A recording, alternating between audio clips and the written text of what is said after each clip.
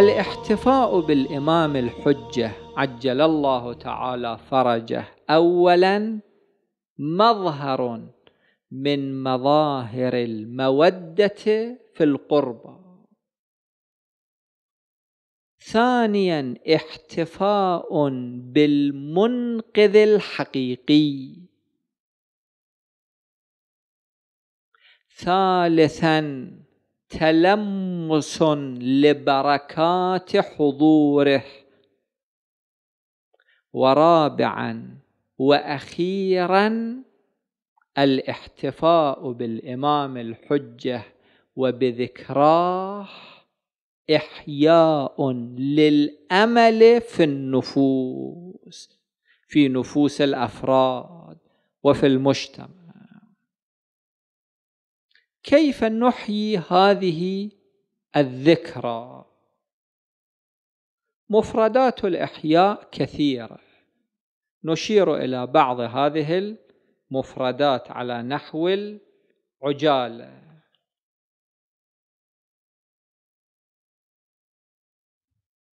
أولا التسمية. الأولاد الذكور نسميهم باسم الإمام المهدي. هذا النوع من إحياء ذكر الإمام صلوات الله عليه. والبنات نسميهن باسم والدة الإمام المهدي السيدة نرجس صلوات الله عليها.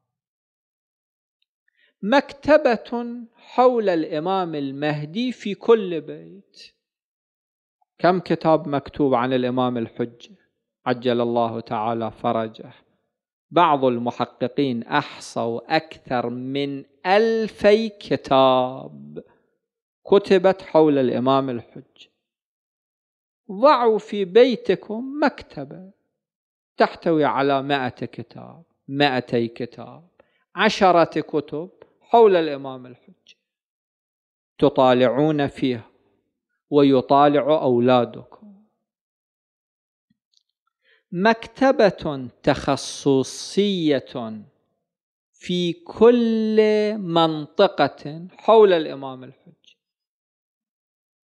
مكتبة خاصة بالكتب التي تتناول حياة الإمام الحجة وشؤون الإمام الحجة. يأتي الشاب إلى هذه المكتبة فيجد 2000 كتاب أو أكثر حول الإمام الحجة. نشر الكتب، الأشرطة وأمثالها حول الإمام الحجة. إحياء هذه الذكرى 15 من شعبان في الجرائد والمجلات والقنوات الفضائية.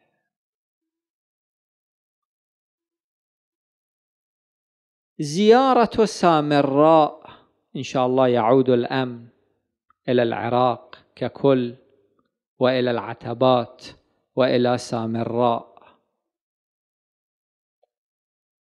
زيارة سامراء وإحياء أمره بحيث تكون مدينة تليق بالإمام الحجة عجل الله تعالى فرجه.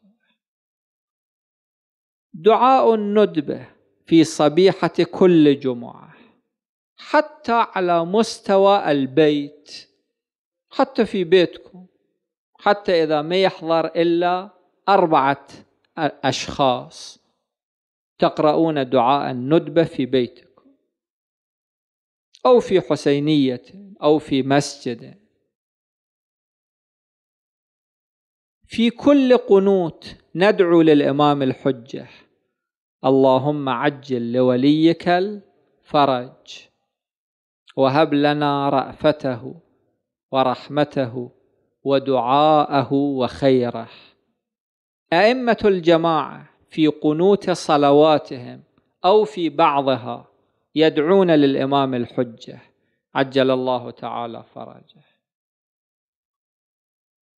الخطباء الكرام يخصصون بعض منابرهم للحديث عن الإمام الحجة عجل الله تعالى فرجه.